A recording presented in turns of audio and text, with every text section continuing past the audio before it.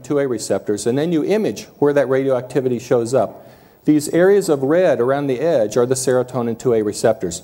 The front of the brain is toward the top, the prefrontal cortex, and this dark red band indicates sort of the concentration, and you can see a scale down here to the left. Red is a high concentration, blue or purple is a low concentration. So these serotonin 2A receptors are concentrated in an area of the cortex, particularly in the frontal cortex, and it's called layer 5. And if you use an antibody which binds to serotonin 2A receptors and you look in the cortex, this is what you see. All these dark areas are parts of the cells in the cortex called pyramidal cells. And these areas are pointing to these little tops. On the bottom you see kind of a round thing. It's actually triangular shaped, so they're called pyramidal cells. And this area on the top that's stained darkly, where the 5-HT2A receptors are called apical dendrites. And these pyramidal cells are the main computational units in the cortex. So if we think of a computer, maybe the CPU would be sort of like these pyramidal cells. So everything that we think, feel, and experience is processed in some way through these pyramidal cells in the cortex. They're the main computational units, and interconnected with lots of other cells, but they're sort of the central processing units, if you will. Now, this is a sort of scheme of the brain the way I see it with respect to psychedelics. So on the left, we have the frontal cortex, and layer 5 is this Roman numeral V, and you see the pyramidal cells. And the sensitivity of these cells is modulated by serotonin, dopamine, and norepinephrine. So over here in the bottom right, and we don't have a pointer unfortunately, we have an area called the locus coeruleus, or LC, and the raphe, or R, and the VTA, the ventral tegmental area. And these three areas are primitive areas in the top of the brain stem that are responsible for all of the serotonin, or for norepinephrine, serotonin, and dopamine, respectively, that eventually get to the cortex. So they're in a very primitive part of the brain. They serve very primitive functions. So the locus coeruleus, for example, is a novelty detector.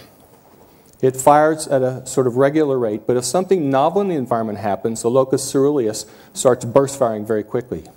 So if I do something like this, your locus coeruleus cells started firing really quickly. Oh, wonderful. Thank you. So what do psychedelics do in the locus coeruleus? They don't affect baseline firing, but they make it that area much more sensitive. So it fires in response to things that are not particularly novel. Well, if you take a psychedelic and you look at this pointer, wow, that's really cool looking. Increased novelty, right? The raphe, the R group, fires in a very regular, slow rate and provides serotonin to the cortex that's related to your level of vigilance or awakeness or awareness. So when you're awake and processing things, the raphe cells are firing at a regular rate, releasing serotonin in the cortex. When you start drifting off to sleep, as I bore you, the raphe cells start slowly firing. And if you go to sleep and start dreaming, they stop firing altogether. And the ventral tegmental area is responsible for the dopamine that goes to what's mesocortical area of the brain. And dopamine modulates the sensitivity of cortical cells. So if we go back and look at the frontal cortex and these pyramidal cells, their sensitivity in this area is regulated by serotonin, which is constantly coming at a rate related to how sort of conscious we are, if you will. Locus coeruleus sends norepinephrine to the cortex that's providing a sort of novelty signal, like what should we attend to? Should we attend to Nichols, or does somebody drop a glass in the back of the room and so we attend to that? So it's sort of helping tell us what's novel in the environment, what we should pay attention to.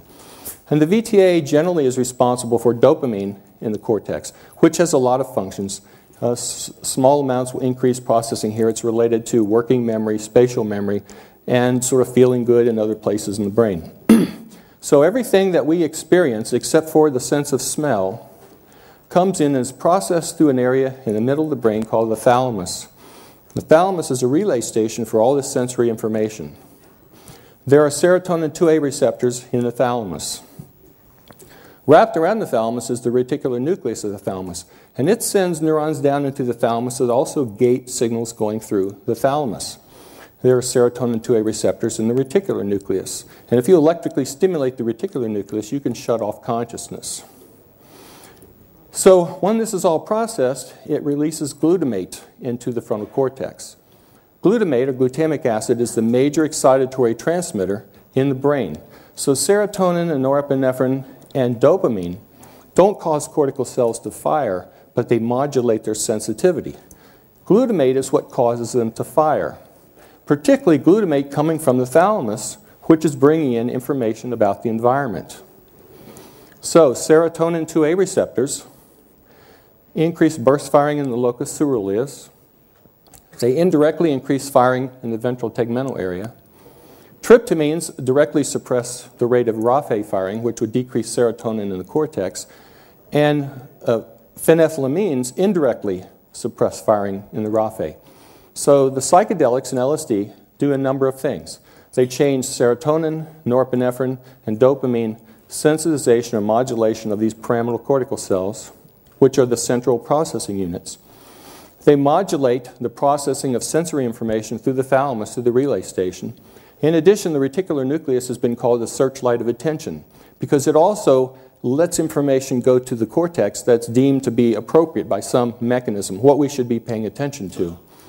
And all of that then changes the sensitivity of these pyramidal cells to glutamate. In addition, we've learned recently that psychedelics cause an overflow of glutamate.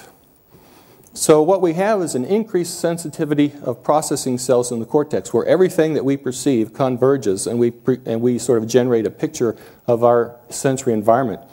But in addition, we start releasing glutamate, which normally would be released if we were getting sensory information, but now it's being released in response to a chemical. So we start losing the signal-noise ratio of our normal processing of our awareness.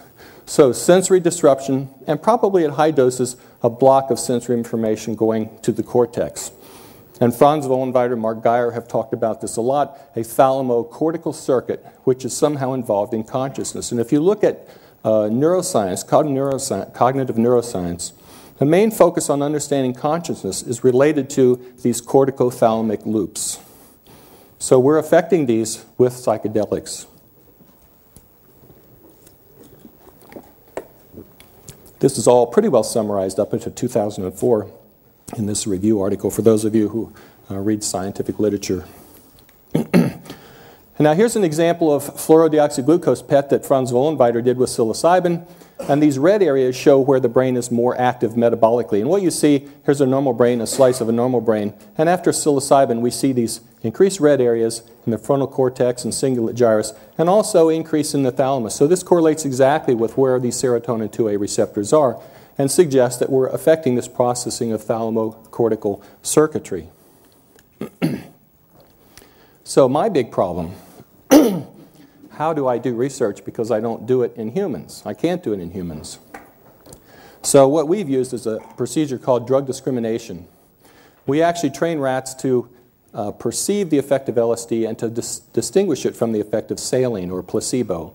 And so when we get a new drug that we think might be active as a psychedelic, after we've done a lot of other assays, we put them in these rats, and they tell us whether they think that we've given them LSD or not by pressing the appropriate lever.